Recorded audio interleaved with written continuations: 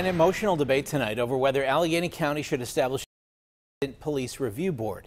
It featured a plea from the mother of Antoine Rose, who was shot and killed by a police officer last year. Paul Martino joins us now with more on the debate. Paul. Yeah, Ken, little doubt here that this proposal was prompted by the shooting and killing of Antoine Rose. And it was during that investigation that we learned that the now defunct East Pittsburgh Police Department really didn't have a policy for chasing suspects down like Rose. And as you might imagine, not everyone favors this new oversight board. Antoine Rose was shot and killed by former East Pittsburgh police officer Michael Rossfeld in June of 2018. Rossfeld was eventually acquitted of any crimes, but the shooting and subsequent controversy led to the disbanding of the department.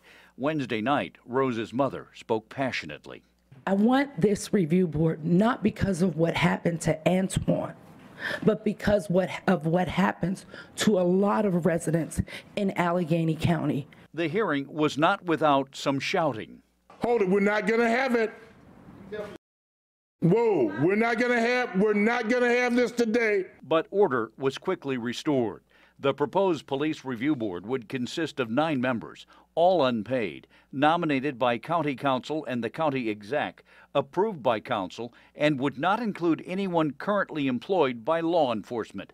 While most speakers supported the review board, some argued it just isn't necessary. It seems to me like there's a great deal of oversight already, and I don't understand why taking and putting in place a board of not elected folks, which are accountable to the people, but people that are appointed. But Michelle Kenny sees it another way.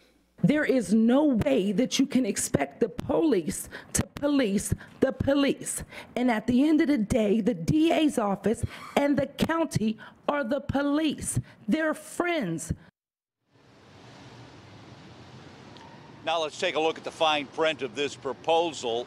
It would only have oversight, this new board would only have oversight over Allegheny County law enforcement. However, other municipalities could opt into it. County Council meets here at the courthouse on August 27th. That's next Tuesday, and they'll take a vote on the plan. Reporting live from the Allegheny County Courthouse, Paul Martino, KDKA News.